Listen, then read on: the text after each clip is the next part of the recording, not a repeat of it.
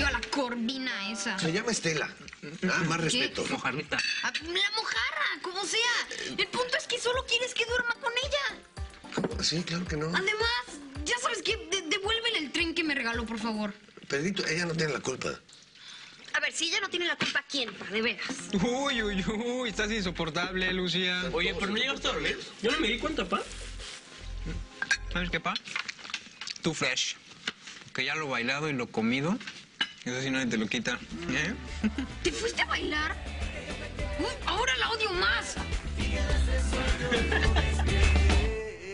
¿Se te olvidó quién era yo, Rafael? ¿Se te olvidó? Se suponía que eras mi amigo. Jamás pensé que te querías aprovechar de mí. Chivis, reconozco que se me pasó la mano, pero no ¿Que fue se te pasó la mano? Por Dios, ¿cómo que se te pasó la mano? Si desde el primer día que yo llegué a esta oficina tú querías seducirme. Yo de tonta que pensé que lo podía manejar, pero no. Rafael, eres de lo peor. Qué lástima que piensas eso de mí. Yo solo quería ayudarte. ¿Qué? ¿Ayudarme? ¿Cómo puedes decir eso, Rafael? Mira, yo nunca más vuelvo a pisar esta oficina. Y no te preocupes por el dinero que me diste, porque te lo voy a pagar completito. No. Solo te pido que me des un par de días. No lo hagas, por favor. Tú necesitas dinero mucho más que yo. Sí, sé que lo necesito. Pero yo soy una mujer decente. Y no todo en la vida es dinero, Rafael. Dile al mugriento vendedor de pescado ese que si se me acerca, le levanto cargos. Pues díselo tú. Yo no soy tu mensajera.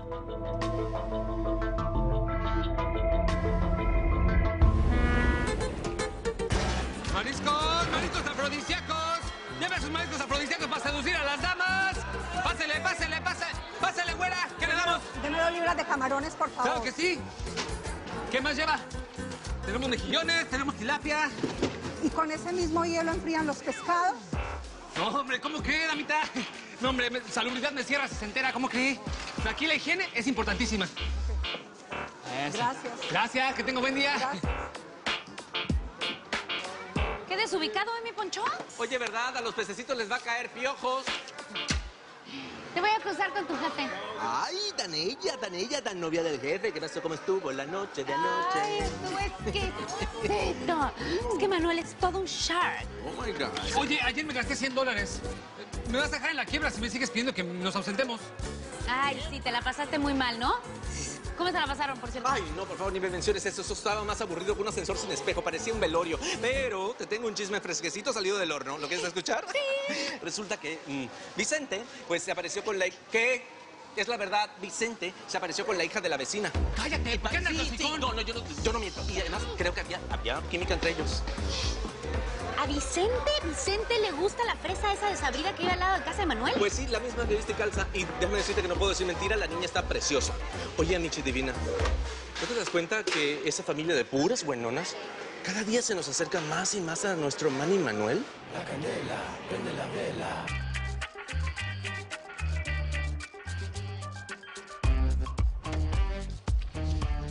¿Qué onda, papacito? Aquí está su cafecito. Ah, qué rico. Pónmelo ahí, ¿sí? Ya. Gracias. Oye, ¿por qué no tienes fotos mías, No me he dado cuenta. Pues no sé, mi amor, supongo porque no me has dado una. Y gracias por el café. Oye, ¿tus hijos se enojaron ayer porque no llegaste a dormir? No, o sea, estaban preocupados. Lucía casi ni me habló. Ay, qué exagerada, ¿no? Digo, pues solo fue un ratito. Es que no están acostumbrados a que yo llegue tarde. Es todo. Bueno, pero tienen que ser más comprensivos. A ver, ¿me das un tantito aquí para...? ¿Ahí? No, pues tú te la pasas trabajando todo el día, todo el tiempo. Un tantito de relax, un tiempito para ti, no está nada mal. Además, ahora que te la pasas con la vecina esa, menos tiempo tienes. Ay, vecina, tú sabes que yo soy así, ¿no? ¿Qué? Pues Tampoco así. eres hermanito de la caridad, Manuel. ¿Por qué tienes que andar ayudando a cada vecina que se te pasa por enfrente? Tampoco he ayudado tanto a la vecina. Ah. Es que como tú eres celosa, exageras todo en tu cabecita y te pones a pensar cosas que no son. No me eches la culpa. ¿No le has ayudado? A ver, el coche, la escuela. ¿Ah? Esa vieja es un inútil, no sabe hacer nada. Es una inútil, nunca más la ayudo. ¿Está bien? ¿Es lo que quieres? ¿Me lo prometes? No la vuelvo a ayudar. ¿Sí? Ándale, que a mí no se me olvidan las cosas, Manuel? Ah, mira, ahí te hablan. Contesta. Ándale. Sí, bueno. Hola, Manuel, ¿cómo estás? Señora Silvana. Sí. Muy bien, gracias. ¿Qué se le ofrece? Manuel, ¿eres tú? Sí, con el mismo. Dígame, ¿en qué le puedo servir? Es que te escucho raro. Bueno, no importa. Te llamaba para ver si me podías dar el número de tu amigo, el de la compraventa. Es que quiero vender mi coche. Ah, no, pero yo la acompaño, no se preocupe.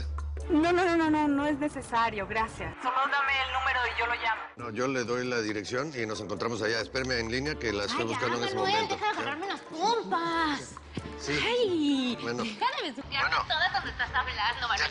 No seas infantil, Estela, no seas infantil. Sí, no, es claro, estoy aquí. Más bien le voy a enviar la dirección por mensaje de texto inmediatamente, ¿sí? Ok, gracias, Manuel. Oye, te pasas de lindo. Bye. Hasta luego. Esa vieja molesta más que yo. ¿Qué payasa eres? Necesita vender su auto, ¿cuál es el problema? Que la acompañe. ¿Y por qué te trata como si tú fueras su marido? No inventes. No, sí, ya no quiero que le ayudes, Manuel, no quiero. No más. Pues si la señora Silvana es mi vecina. Además, si vende pronto su auto, me devuelve el dinero del choque. Ahí está. Ay, Es sí. matemática. Es Ay, matemática. sí, matemática. ¿No? No. Para mí ese huevito quiere sal. ¿Qué huevito y qué sal? Esas dos viejas son unas mojigatas. Las dos. La mamá con el papá. La hija con el hijo. ¿Qué? Ay, ¿yo no te has dado cuenta que el Chente está que se le cae la baba por la hija de la desabrida esa?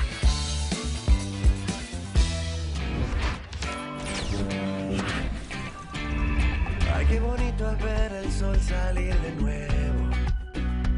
Para jugar a que te escondes y yo te salgo a buscar. Quererte bien, quererte así.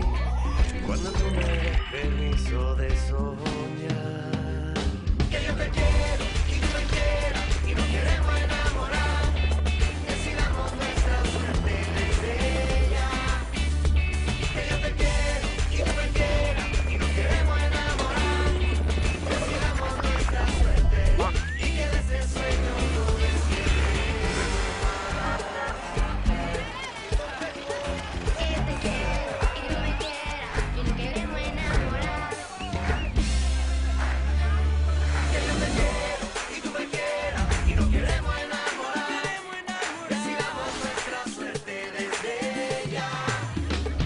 Que yo te quiero y tú me quieras y nos queremos enamorar. Decidamos nuestra suerte y que de ese sueño no despiertes. Que yo te quiero y tú me quieras y que de ese sueño no despiertes.